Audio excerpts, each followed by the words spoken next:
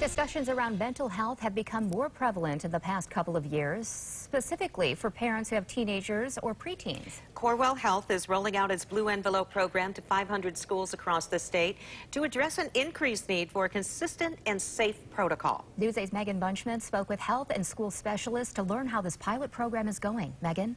Emily and Sue, Ottawa County Public Schools were the first to roll out Corewell Health's Blue Envelope program. That's a safe model a couple of years ago. Since then, 13 other counties have opted in, and more than 200 schools are now participating.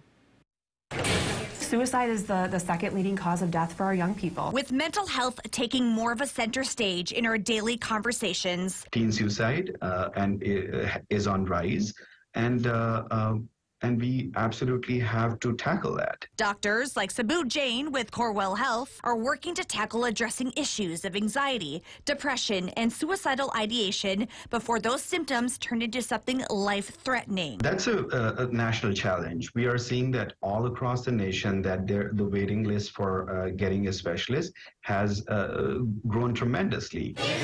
Which is where the code word Blue Envelope comes in. It started out as let's train all of our providers in the medical setting so that if we have a suicidal incident, we all have some common language and a consistent response around how do we address that in the medical field. A program that was initially launched pre-pandemic exclusively for hospital staff has now seen a success across schools in 14 Michigan counties. Last year, there were about 1,000 Blue Envelope events. That means like where the kids express suicidality.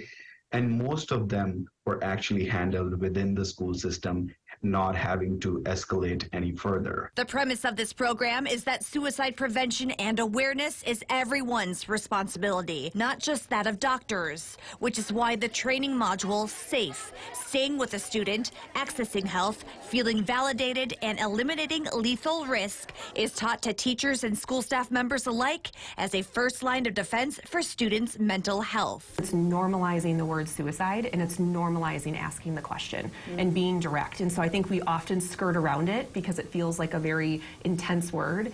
But I think if we've learned anything from our training with Corewell, it's that asking those direct questions allows us to intervene early. For Hudsonville Public Schools, Student Services Coordinator Melissa Bernard says that the SAFE module has helped teachers address a handful of suicide disclosures from students in a safe and non-escalating manner. Early intervention is the key for these children. Saying that if mental health issues are not addressed like any other medical illnesses, it's going to progress to something that is not desirable.